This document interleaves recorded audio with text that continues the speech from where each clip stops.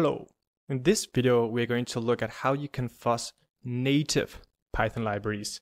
And in particular, we will be looking at how you can fuzz C Python extensions. So extensions written in the C language for the Python language in order to capture memory corruption vulnerabilities. So here on the left, we are inside of the Docker image, and I have already installed the Atheris Python fuzzer. So we will go ahead and create a directory called native fuzzing and simply go into that directory. And over here, I have a C file which represents a C extension for Python. And what we're going to do is we're going to also create a setup script for this C code that makes it possible for us to call this C code from Python. And then we're going to fuzz this function, which is called overflow here, or method overflow here. And the hope is to find a memory corruption vulnerability. So inside of this method overflow, you can see here that there are various Python kind of like words, PyObject, which is a Python C type, and some other Python specific APIs are called. And this is kind of like regular way of coding up a Python extension. I'm not going to go too much into the detail with how you create a Python extension, as I will leave this for yourself to study. And this video is really just to show kind of like an end-to-end of having a Python fuzzer by way of Atheris and using it to find an overflow inside of this function. And we can see that this function, first it passes a tuple, and the tuple is y star, which is just a sequence of bytes that can also contain null bytes, and then also a Unicode string here, which is a file name. And then what it does is it checks whether string is still null, but string here will be set, str here will be set to the first argument that is passed to our overflow code. And afterwards, it will open a file using the file name provided from the argument, and then it will check here if the str is equal to 9 A's, and if it is, then it will do so like an elementary heap-based write buffer overflow right here, because it will interpret the first 4 bytes of the str argument as a pointer. Sorry, as an integer, which in this case, because it will all be A's, it will be 41, 41, 41, 41 in hex. And then we'll use that as an index into our array, and that will naturally be a overflow since we have an array of 10 bytes here. So if we can compile this extension with address sanitizer enabled and fuzz it, then the goal is to see if we can use Atheris to find the correct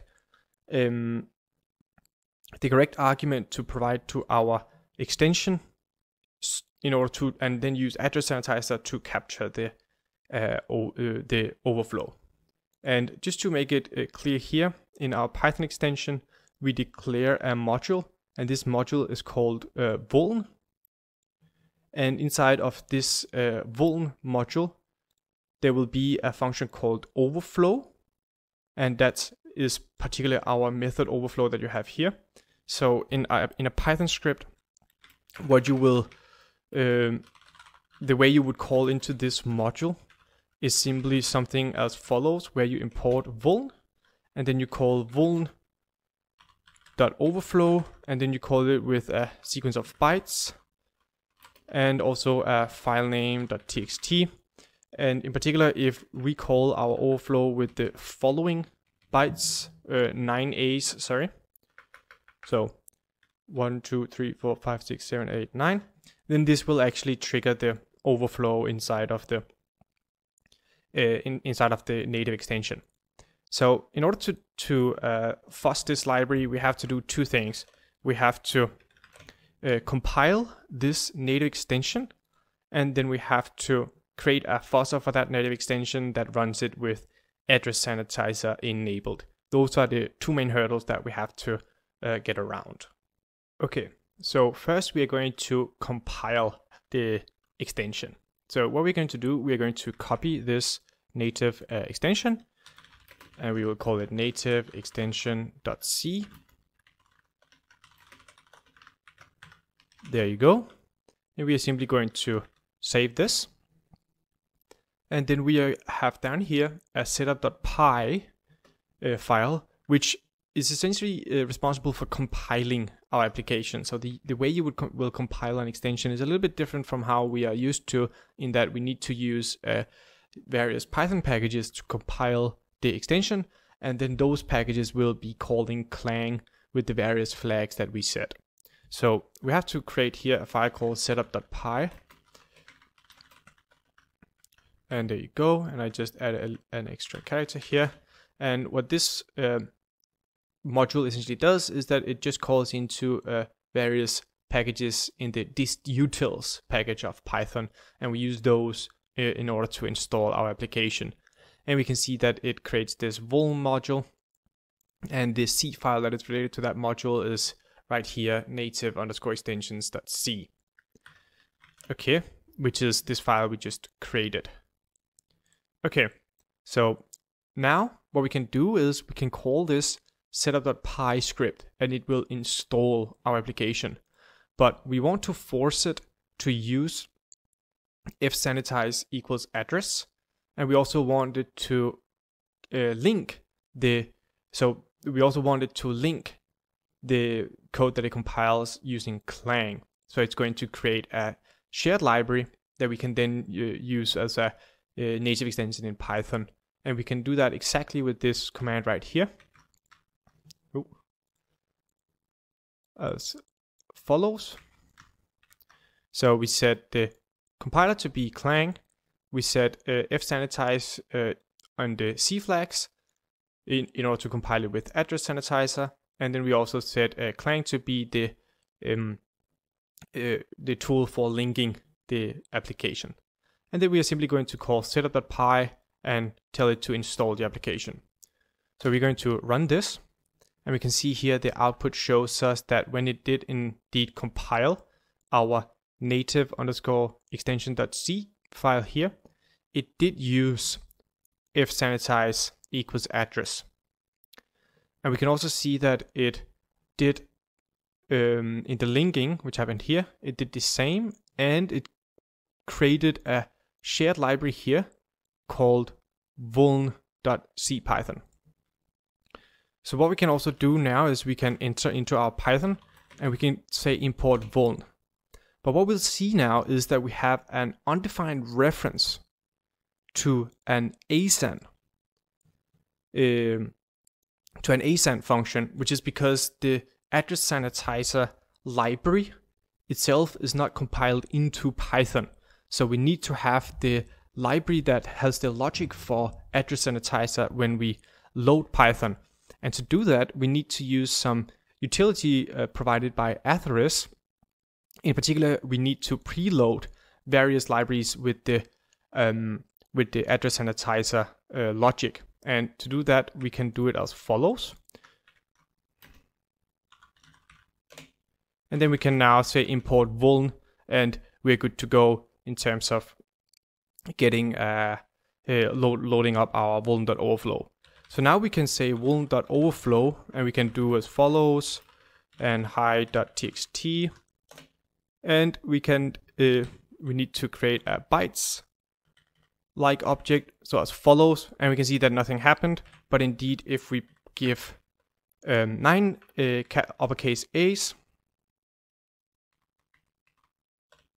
then we get an address sanitizer report that shows us exactly where the error occurred, which occurred in native extension.c on line 18, which was right here, which corresponds to the index that will now have a very wrong value, because the 4 first characters here will represent a 41, 41, 41, 41 in hexadecimal, which is obviously an incorrect index into our array of 10 elements. And we gave it the exact 9 characters here, which corresponds to the value that triggers the overflow. So this is how we now have kind of like a vulnerable native extension in Python, and we have now verified that we can indeed fuss this. We have verified that we can indeed trigger the application. So now what we're going to do is we are going to show how to do this with a fossa. Before we actually write the fossa for our native extension here, I would like to just talk a little bit more about what happened when we did this preloading of various libraries. So essentially what we did here when we called where we set ld preload before we launched Python in order to avoid undefined references to asant functions, was called, we called this command with the purpose of preloading a library called asant with fossa.so. And if we can see what this command does is essentially uses Python to print out a path. So it first calls Python and imports the Atheris module, then it imports a different, so the OS module, and then it prints the directory name of the path of Atheris.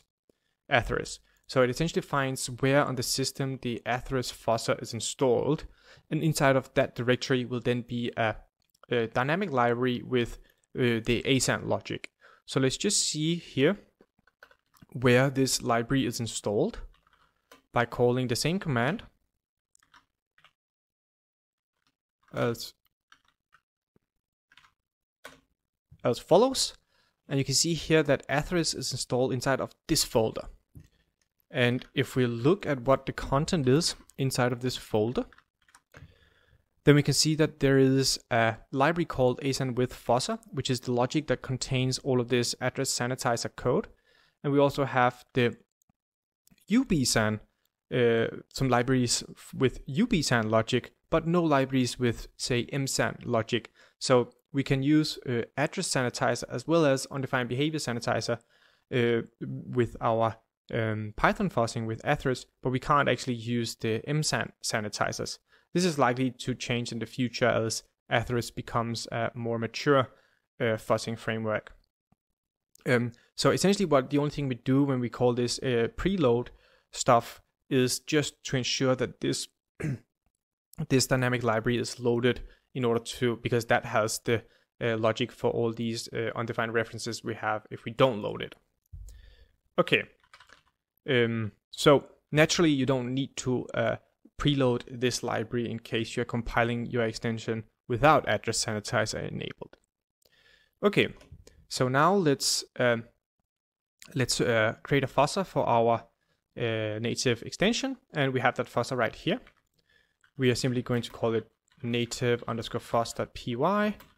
We copy it in as follows, and we can see that the only thing this fossa does is just it passes the data from the fossa directly into the overflow function, and it also just gives a file name here. And so what the goal is of this exercise is to see whether the Atheris fossa will be able to correctly identify that 9 uppercase A characters will trigger the memory corruption issue down here. So we will use our preload command from previously. Simply take it from here.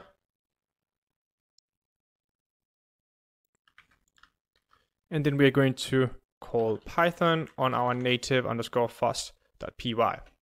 And we can see that it's running, it continues to run, and shortly after we can see that there was indeed a stack trace provided by address sanitizer. If we just look at the logic here, we can see that there are 9 uppercase A characters in the crash dump, and we can see there is a null character afterwards, which indeed makes this string compare right here be satisfied. And if we go a little bit up, then we can see that address sanitizers show us there is this segfault is caused by a write memory access in method overflow, which is our method right here, and on line 18, which is right here. So we can see that the fossa correctly captures the test case. We can also look at the content of the crash dump. And we can see that indeed the first 9 characters correspond to uppercase A's, and then we have a null pointer. So what we just showed was that Atheris could be used to find a memory corruption bug in a native library, in a native extension for the Python programming language. And that's how you would have kind of like this is like the simplest example of how you can find memory corruption issues in native Python extensions.